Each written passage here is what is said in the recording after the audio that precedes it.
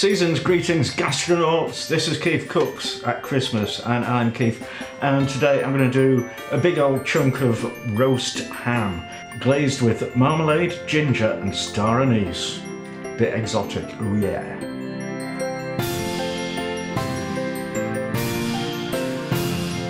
So a big old roast ham is quite a splendid thing to have kicking around on your dining table, and also in a sandwich, and also as part of a main meal if you have it hot. If you enjoy this video, give it a like, share, subscribe, etc.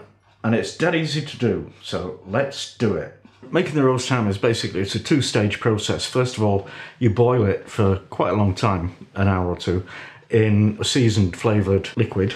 And then you mess about with it for a bit and you finish it off with a glaze in the oven. So I've got a 2.5 kilo chunk of gammon. I'll tell you more about that in a bit. I've got an onion, 2 carrots, 2 sticks of celery, 10 peppercorns, a small handful of parsley, half a litre of cider and half a litre of orange juice, and we'll need some water to top it up with.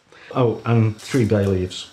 So this is probably a terrible choice, but it was cheap.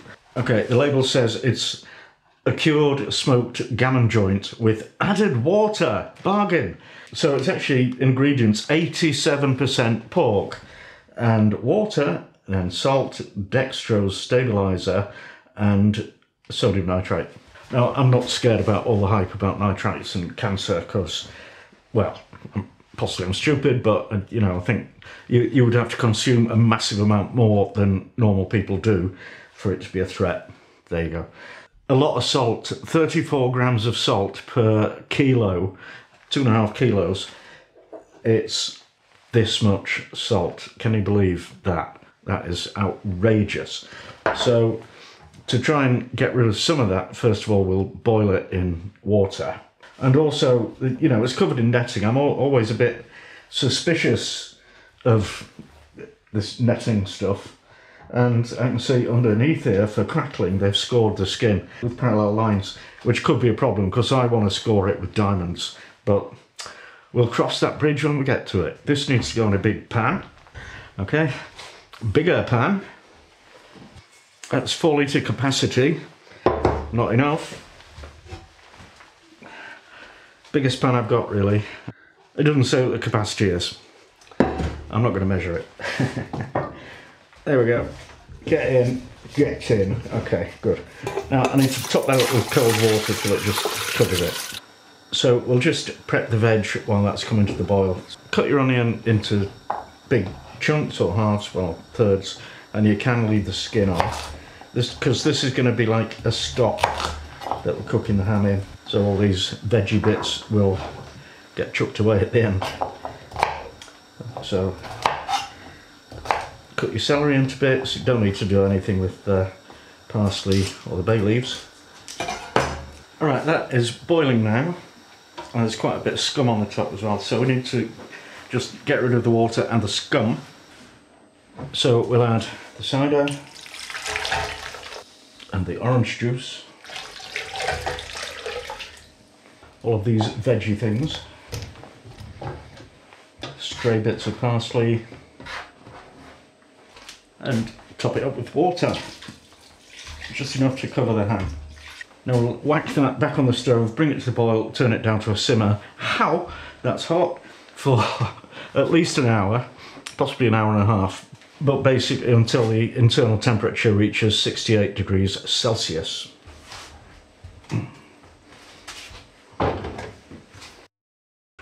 Right, that's had an hour, so I'm going to test the internal temperature. Remember, we're looking for 68 degrees Celsius. Nowhere near. So, okay, I'll give it another half hour and try again. Right, I was being a bit of a twit there. It won't reach that temperature until it's been in the oven, unless you kind of, you know, boil it for ages and ages, and that'll be too long. So, ooh. I'll just check it though, just out of interest. Oh, it's not far off now, 62. So, okay. I'll let that cool down a bit. And while that's happening, I'll prepare the glaze. To make the glaze, I've got, well, 150 grams of marmalade, orange marmalade, and that'll be probably about half that jar. 100 grams of light brown sugar, demerara sugar, 2 star anise plus some extras for decoration, the juice of 2 limes, and a couple of centimetres of ginger, or, if you're sensible, some ready-made ginger puree. You need to peel the ginger, and you can do that with a spoon. Grate that into a pan.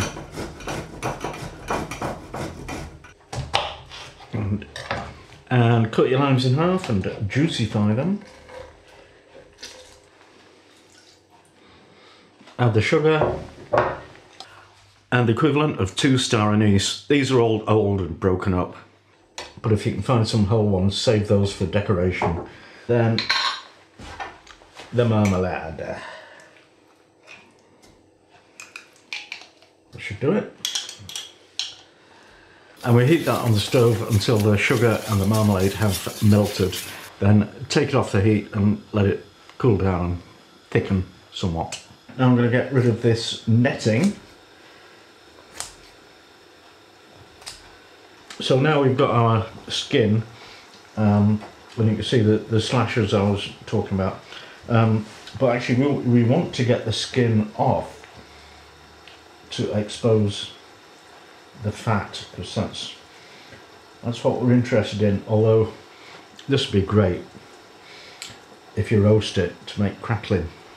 So now just cut through the fat, not through the meat. They're smaller than I'd normally do, but we're governed by the slashes that were already there. Now I've got the glaze and it's gone kind of runny. Now you want your oven heated to 200 Celsius for a fan oven, a convection oven, or an air fryer oven like mine. That's 220 for a conventional one, and that is gas 7. So I've got a little oven tray lined with foil. This is going to turn like treacle and it'll mess up the tray. So paint the meats with the glaze and try and get, try and lose those bits of star anise, because that'll be too crunchy to eat. And we'll just spread a few whole star anise across it, if you've got any. And I haven't. Mine have all disintegrated, so I think it's time to get new stock. So this needs to go in for about 40 minutes, and we'll baste it with the glaze 2 or 3 times during that time. So off we go.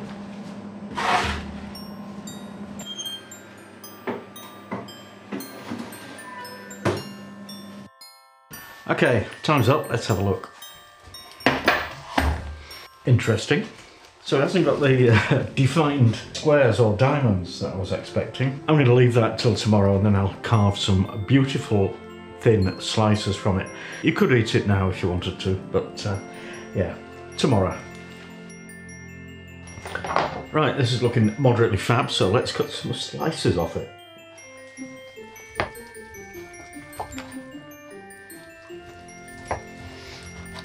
Oh yeah, now we're going to take some photos, then do a taste test. Taste test time!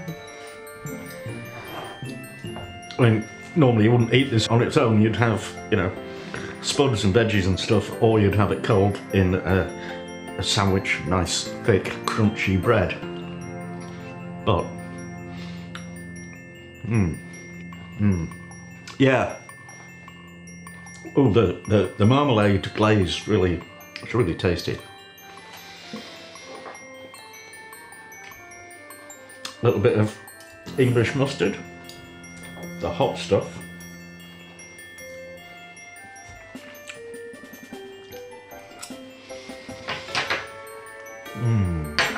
Well, that's really wonderful and makes a complete change from the usual sort of honey roast ham. So yeah, have a go. It's easy and it's tasty. So thanks for watching.